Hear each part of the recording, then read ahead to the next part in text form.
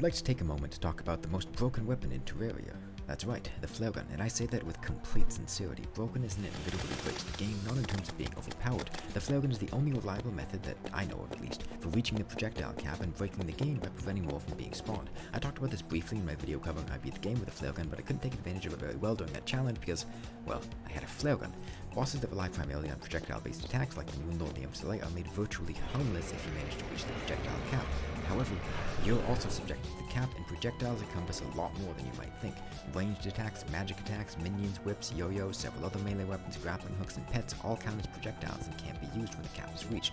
The easiest way to circumvent this is to summon minions before you reach the cap, which I'll say about afterwards to help you fight minions you want to kill.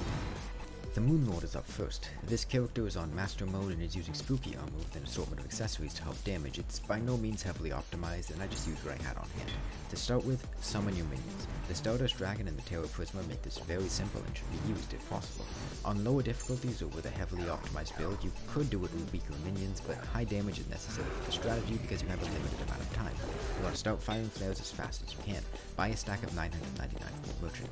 The slower you shoot, the less time you'll have to kill the boss, so you want to make sure you're firing as fast as you can. Consider rebinding the attack key to something more comfortable than a mouse click and switching fingers as well, because you'll need to press it about 1,000 times. Keep track of how many flares you have left, because it takes 60 seconds for it to spawn in after using the summoning item, which you're going to want to use when you have about 140 flares left to fire. I also like to use the sharpening station at the same time that I fire the first flare, which will act as a clock because the flares take 10 minutes to disappear. Ideally, you'll leave yourself with around 4 minutes to fight the Moonlord. Once he's in the world, you can just stand still and do nothing. Since whips count as projectiles, it's a bad idea to try to use them. You'd need to have 999 projectiles and use the whip as the 1000th, which will let the Moonlord attack during the downtime between springs, and the whip might occasionally stop working. Don't try it. There's only one threat, and it's an extremely small one.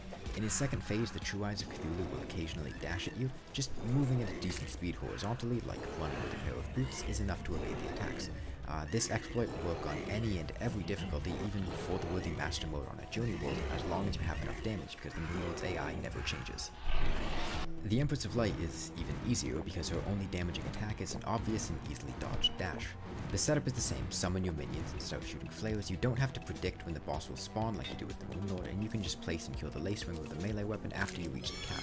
Stand on a platform with pretty much any pair of wings and just sit still.